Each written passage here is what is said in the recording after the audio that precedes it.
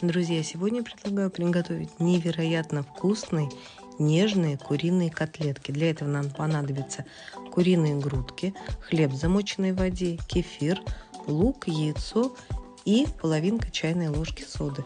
Пропускаем через мясорубку куриные грудки, лук и также отжатый хлеб, который мы замочили предварительно в воде. Добавляем соль, перец, яйцо. Хорошо перемешиваем.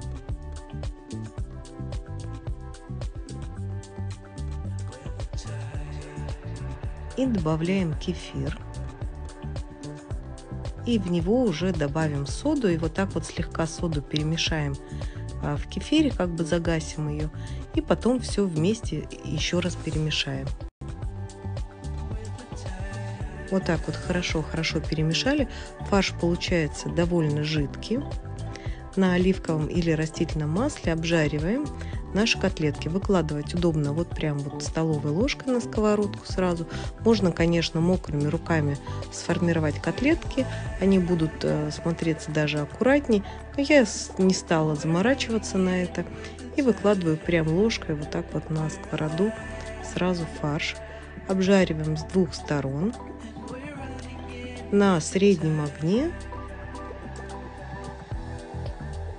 до золотистого цвета. Вот сейчас перевернем наши котлетки.